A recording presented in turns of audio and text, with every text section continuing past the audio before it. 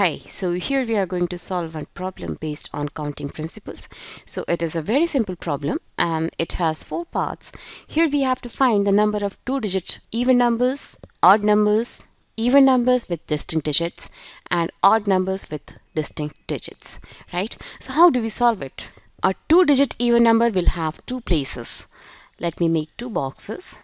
One is ones place and this one is tens place. Right? And what we have to find? We have to find the number of even numbers which have 2 digits.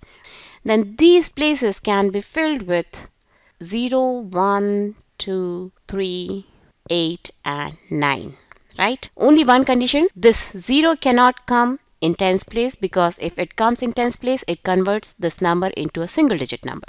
So 0 cannot come in tens place. That we have to remember, right? And what we have to find? First, we have to find the total number of even numbers made up of 2 digits. The digits which can come on ones place can either be 0, 2, 4, 6 or 8. These are the 5 choices for the ones place. And if we talk about tens place, we'll not have a 0 in this set, right? We can have 1, 2, 3, 4, 5, 6, 7, 8 and 9. And we have to fill both the places. So ones place can be filled in 5 possible ways, right? And tens place can be filled in 9 possible ways, right? So we have 5 choices for ones place, and for every choice in ones place we have 9 different choices in tens place, and we have to fill both ones place and tens place. That means the total number of even numbers will be equal to the number of choices for ones place, that is 5, and that means multiplied by the number of choices for the tens place, which is 9, and this will be equal to 9 5s are 45. There will be total 45 2-digit even numbers which are possible, right?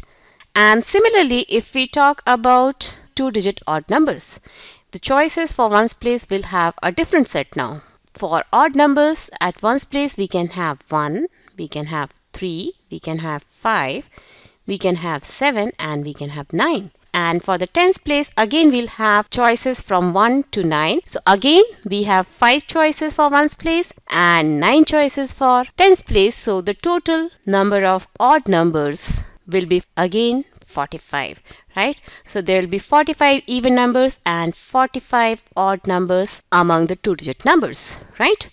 Yes? Yes, we know that every alternate number is even number and every alternate number is odd number, and from 10 to 99 total possible numbers are 99 minus 10 plus 1, that is 90. There are total 92-digit numbers, and half of them are even numbers and half of them are odd numbers, and that is why we have 45 even numbers and 45 odd numbers out of these 92-digit numbers, right? This was very simple, and after this we have to find the even numbers with distinct digits, right? Here the calculation becomes a little tricky. So let me erase all this. So again we have 2 places to fill, and these are all the possible digits which can fill up these 2 places, right? But here we have a restriction. Restriction is the digits of the even number should be distinct. That means we can't have even numbers like 22, 44, 66 or 88. So actually you can directly find out the number of even numbers which have distinct digits right from here. These are the only 4 even numbers where the digits are repeated. So total even numbers with distinct digits will actually be equal to 45 minus 4, that is 41, right? This is the direct calculation, but how to follow the logic? So let me erase this again, and now we will find how to calculate it by using logic. Here you are asked to find only 2-digit numbers. It was easy, but if you are asked to find the 3-digit or 4-digit numbers, then this kind of calculations cannot be done, and that is why we are going to learn the logic how to calculate the even numbers with distinct digits, right? For ones place, we'll have choices like 0, 2, 4, 6 and 8. And for tens place, we'll have choices like, yes, 1, 2. These will be the 9 choices for tens place, right? Now, we know that 0 cannot come at tens place, but if 0 comes at ones place, if ones place has 0, then we have total 9 choices for the tens place. Right? That means there are total 9 even numbers are possible with 0 at ones place. Right? But if we have a number other than 0 at units place like 2, 4, 6 and 8, if we have any one out of these 4, our choices for tens place will actually get reduced by 1, right? If we have 2 at ones place, we cannot have 2 at tens place. If we have 4 at ones place, we cannot have 4 at tens place. So in that case, the choices for ones place will be 4 and the choices for tens place will be 8. 0 cannot come, right? That means the total number of 2-digit even numbers with distinct digits will actually be 4 multiplied by 8. That is 32. So 32 even numbers are possible which don't have 0 at units place, and 9 even numbers will be there which will have 0 at units place. That means total 2-digit numbers with distinct digits will actually be 32 plus 9, that is 41. And this is what we got earlier also, right? So the even numbers with distinct digits will actually be 41, 32 by following this calculation, and 9 when we have 0 at units place, right?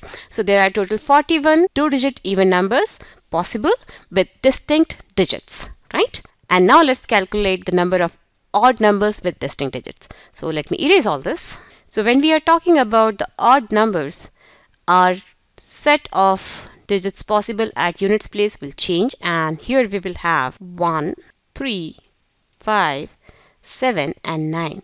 These will be the 5 possible choices for ones place, and these are the 9 possible choices for the tens place, right? But if we have 1 at ones place, we cannot have 1 at tens place because we are talking about the odd numbers made up of distinct digits, right?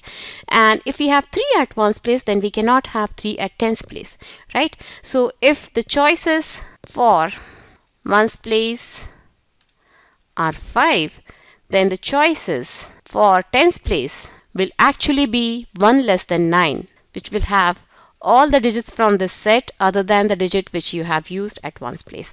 So here you will have total 8 choices possible for the tens place. That means the total number of odd numbers with distinct digits will actually be equal to 5 multiplied by 8, that is 40, right? That means we'll have 40 odd numbers with distinct digits. So which odd numbers we are actually not counting over here? We are not counting 11, we are not counting 33, we are not counting 55, and we are not counting 77, and at the same time we are also not counting 99. So these are the 5 odd numbers which we are not counting over here, and the total number of odd numbers possible will be 40, which will have distinct digits, right? So this was a solved example. Here we have learned how to look at the possible choices and then take the decisions and do the counting, right? So this was a simple problem. We are going to take few more problems to get the feel of the subject. So keep watching Math Smart and bye till then.